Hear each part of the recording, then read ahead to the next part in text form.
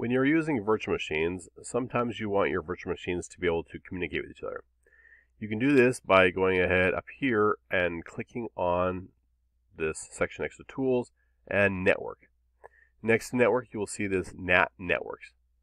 So NAT Networks is a network where you can have multiple machines that are all able to communicate through a single NAT gateway.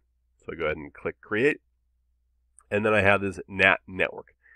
If I decide to name a network, I can name it something. So I could call it maybe Red Network. And maybe I want to create a second one called Blue Network, and maybe I want to have something in between.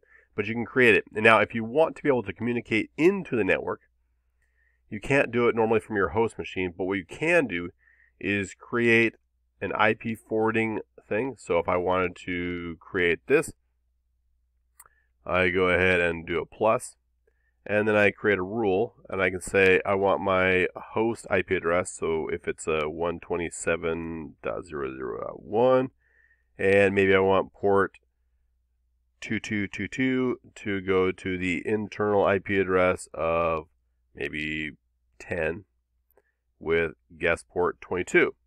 And so what that will do is make it so I can use a client on my host machine to be able to communicate with the IP address in the guest machine of 10.0 to 10 port 22 by using the port 2222 on the host machine.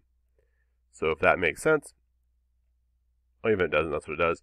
And then when I go over to my client, in order to have it actually use that, I can click on the settings, click on network, and select the network NAT.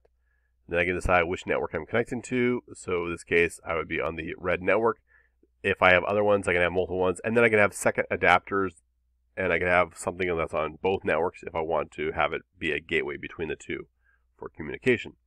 So that should help you figure out how to set up machines on your NAT network.